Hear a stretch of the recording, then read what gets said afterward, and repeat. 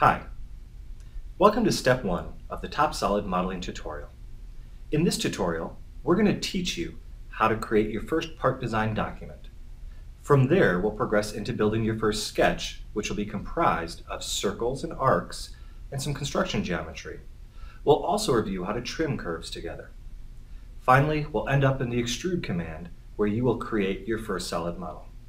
Let's see how it all works. Okay, the first thing that we're going to do is create a new design document. The easiest way to do this is to just use your right-click contextual menu.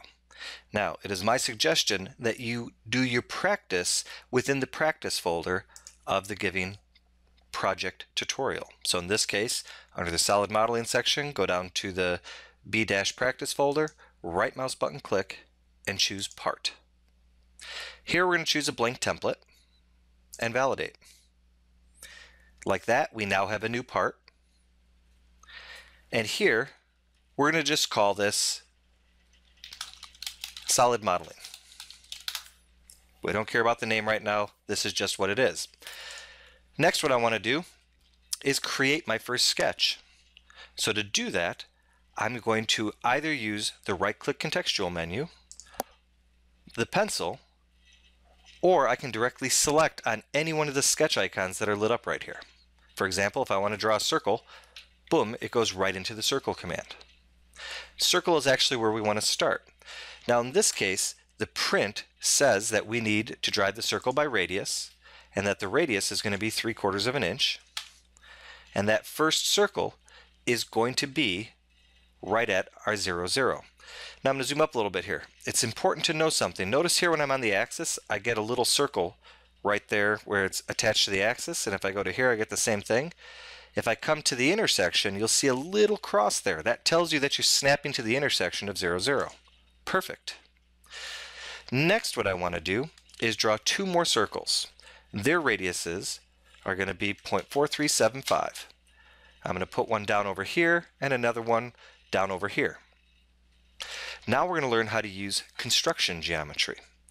First, I'm going to activate construction up here, and then I'm going to go to the line tool, and I'm going to simply snap a point between each circle. Now, construction geometry is a very useful way of constraining other geometries, but what's cool about construction geometry is that the modeling steps will ignore it.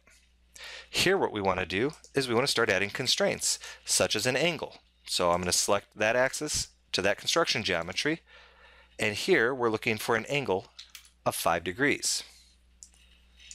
I'm going to do another one from here to here, and this time we want a different angle. We want 30 degrees.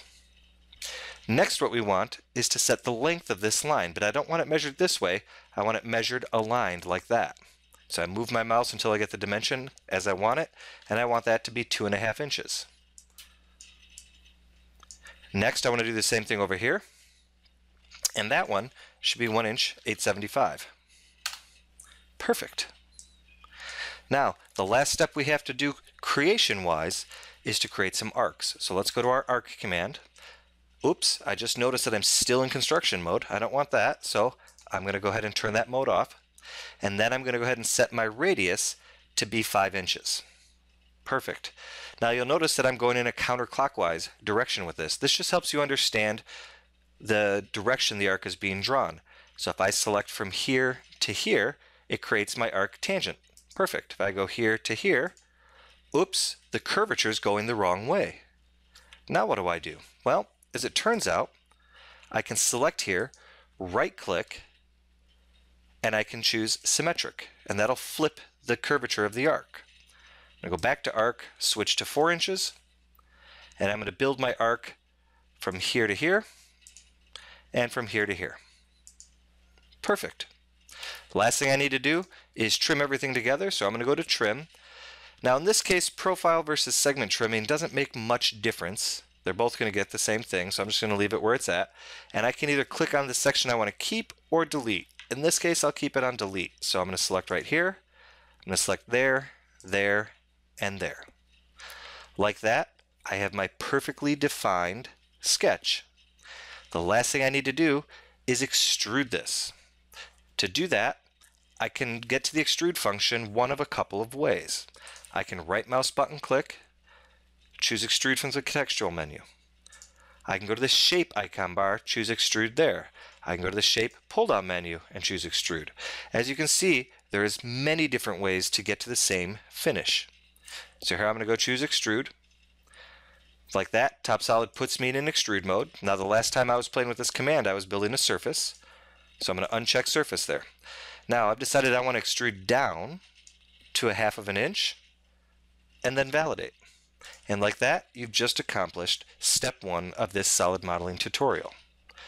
Remember to save your work between each of these tutorial steps.